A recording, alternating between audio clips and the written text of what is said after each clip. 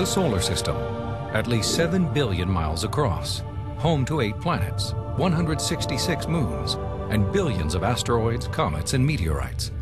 But in galactic terms, this is our local neighborhood. Welcome to Space School.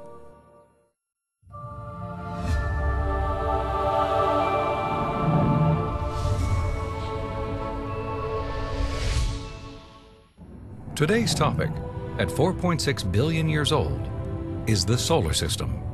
Its planets, including our own Earth, formed out of what was left over after the birth of the Sun.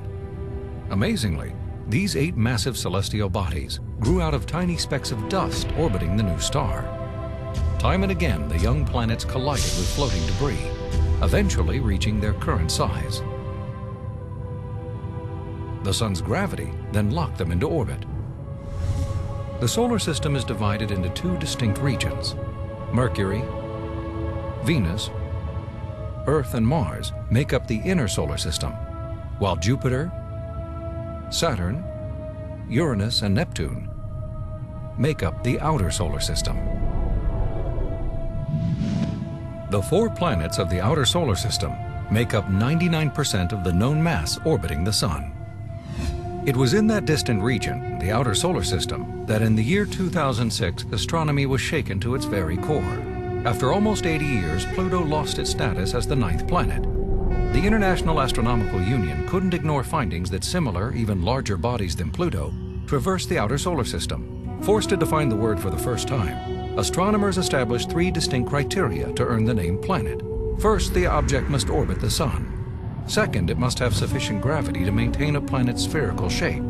Finally, after millions of collisions, the body must have cleared away other objects from its own orbital neighborhood.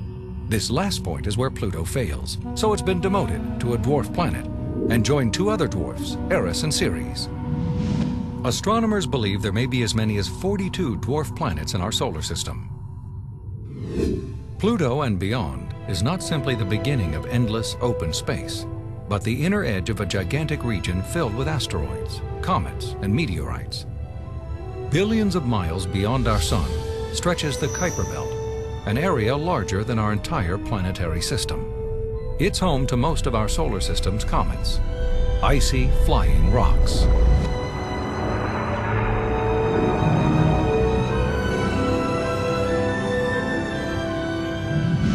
There are more than 3,350 known comets in our solar system. Further out still is the scattered disk, a belt of strangely orbiting objects, often small and icy minor planets.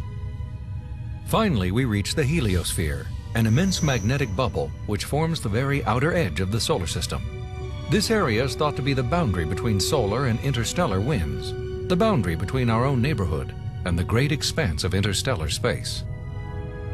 For us, the solar system seems enormous.